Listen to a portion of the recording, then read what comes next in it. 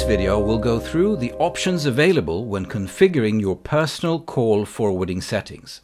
This is not the same thing as configuring the call forwarding for a phone number, but a setting that is available for every team member in your Sonetel account. Now, this can be done both in the Sonetel mobile apps and in the Sonetel web app. This demo shows you how to do it in the Sonetel web app. So to start with, sign in at app.sonetel.com and then move to the settings icon in the far left bottom corner of the screen. Here you can select My Settings to reach all your personal settings. Every team member in your account has a same set of settings for themselves, personal settings for how they want the service to work for them. We can now move down to call settings, to your personal call settings, and here there are a number of sub-pages for call settings, but in this video we're focusing on the incoming calls and how those should be treated. So basically, if there is a call for you, someone wants to reach you, how should that call be handled? Now the first step is to have the option of connecting calls as web calls. This means that the call is connected to you via the Sonetel app, either the mobile app or the web app. Currently, it's only possible to receive calls in the web app. The mobile apps will only answer calls when they're active. The feature of waking up the apps when there is a call for you will be released shortly. This feature, Connect Calls as Web Calls, only has an impact on calls that come to you via a Sonetel phone number. So if a Sonetel phone number has been connected to you as a user and there is an incoming call to you, then this setting will define if the system should try to connect the call to you via the Sonetel app or not. We recommend that you do not connect calls across the internet when it comes to important business calls, as you may have a bad internet connection, which will have a bad impact on the quality of your calls. But it's really up to you if you want to use this feature or not. But do remember that currently only calls coming to the web app will make the app ring. The mobile apps will not be ringing until we've released the feature that enables that. Well, that is how it works when it comes to calls that come to you via a phone number. When there is a call to you from another Sonetel user, an app-to-app call, they are always connected first as web calls. So the system will always try to connect the call to you as a web call to a Sonetel app if you have one active. Now, if the system isn't able to get an answer from you when calling you on the apps, then it'll move on to the next step, the forward calls to, and follow the instructions you have here.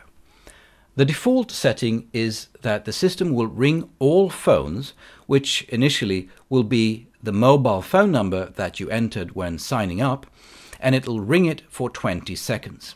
Now you can configure this to ring for shorter or longer time, dependent on if you want it to go long enough for your mobile voicemail to pick up or not.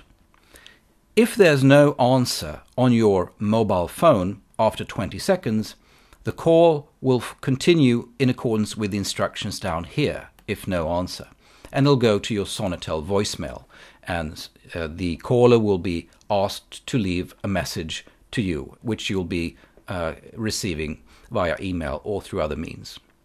Now, there are many different options here at your disposal for handling the incoming call differently. You can, for example, ring all your IP phones, which is an advanced feature. It's only related to so-called SIP phones. This is only for advanced user. If you've registered multiple phone numbers, let's say you have different mobile numbers in different countries, you can define which specific one you would like it to ring. In other cases, if it says ring all phones and you have multiple phones registered under your profile, then all those phones will ring at the same time and you can pick up with any one of those. You can also immediately forward the calls to your voicemail, or forward calls to another user. You can forward calls to a phone number if you so wish, and just enter a phone number, and we recommend you enter it in the international format starting with a plus. You can also forward calls to a voice app. You can create a voice app where you say, I'm not available right now. If you'd like to leave a message, press 1. If you'd like to talk to my secretary, press 2, etc. Whatever you'd like to define. And then for the advanced users, you can forward the calls to a SIP address, which is basically an address that can be reached across the internet to some kind of third-party system. So here are basically all the different options that you have at your disposal. If you're making a call forwarding to another phone number, you also have the option to do what should be happening next. The call will ring for a specific amount of time, and if there's no answer on that phone number, calls will be forwarded to your voicemail instead. But if no answer, can be set to other options as well. As you see, you have the same wide range of options available in case this option doesn't work. So there's a huge amount of flexibility here for how you want calls coming to you to be configured. And these call forwarding settings apply regardless if that call comes from another Sonetel user in your team or another Sonetel user outside of your team or via a Sonetel phone number. So basically, these personal settings gives you a huge flexibility in terms of controlling what you would like to happen with incoming calls to you.